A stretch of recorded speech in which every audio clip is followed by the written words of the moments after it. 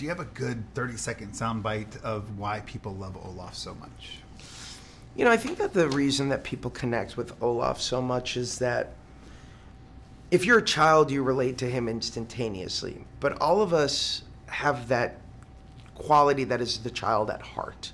And it's that youthfulness, that sense of innocence that we shed pretty early on, but that we strive to hang on to. And I think Olaf reminds us all of that. It reminds us that the world isn't just cynical, that there is another perspective out there that is just optimism imbued. Yes, nice. And what's new for Olaf in Frozen 2?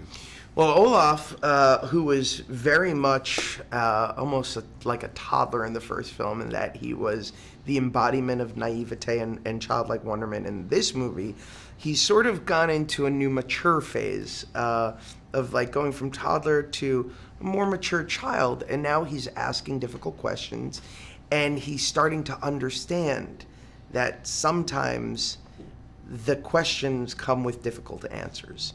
And so he's on this journey of self-discovery like Anna and Elsa and Kristoff. Change is a big theme in this film, and Olaf is worried, and how are his fears addressed?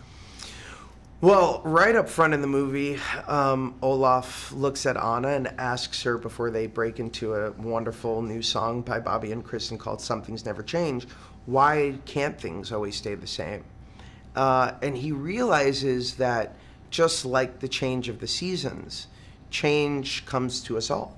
People get older, people look different, people act different, the world makes decisions that sometimes you have to grapple with. And so for Olaf, it's trying to put those pieces together with a mind that is new to the world. Olaf finds himself alone in the enchanted forest. What's happening in there? So Olaf has a moment where he is off wandering into an enchanted forest in which he comes across some very strange occurrences.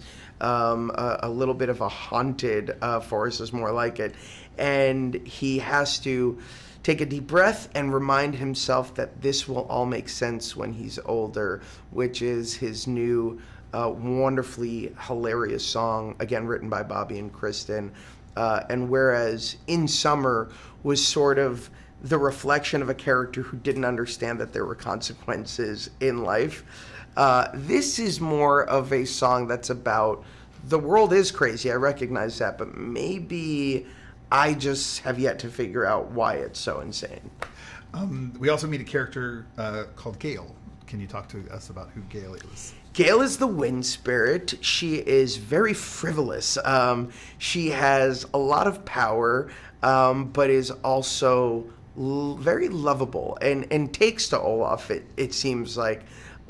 She is the first spirit we meet along the way, and she's one that always seems to tickle Olaf's fancy.